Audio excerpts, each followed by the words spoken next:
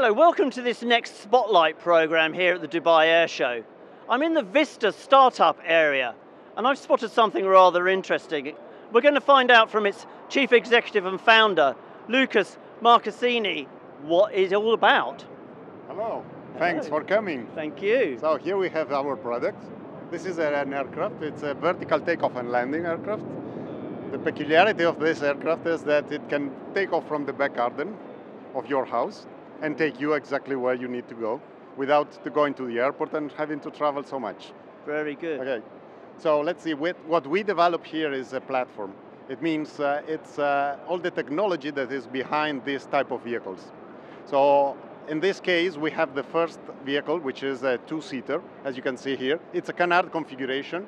There are electric ducted fans in the fuselage, under the wings, and in the tail.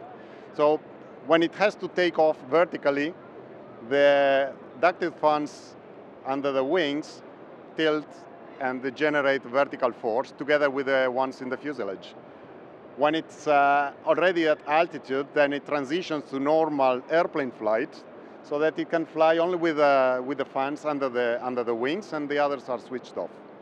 So in this case, we have here the cabin, two-seaters, the fans under the wings. The wing is also a fuel tank because the propulsion of the aircraft is done with a hybrid system. So it means we have a gas turbine connected to a generator, which generates the power to activate the electric ducted fans. Plus, we have the batteries. And here below, we have the batteries. And so it's more or less like a hybrid car.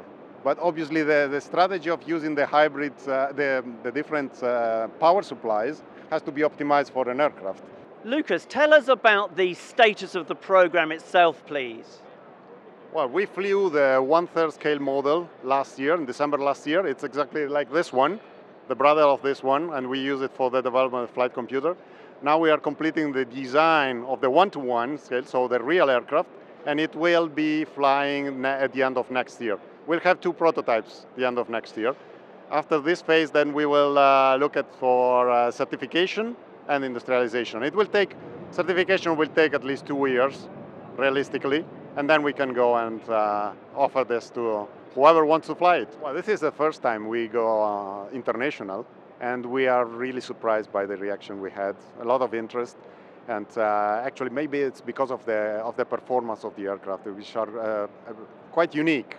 You cannot fly with many aircraft of this type, of eVTOLs, 300 kilometers per hour for almost 1,000 kilometers. So this is what is attracting, and the people are asking for this. We had also some military pilots coming by, and some of them want one. They want to fly one.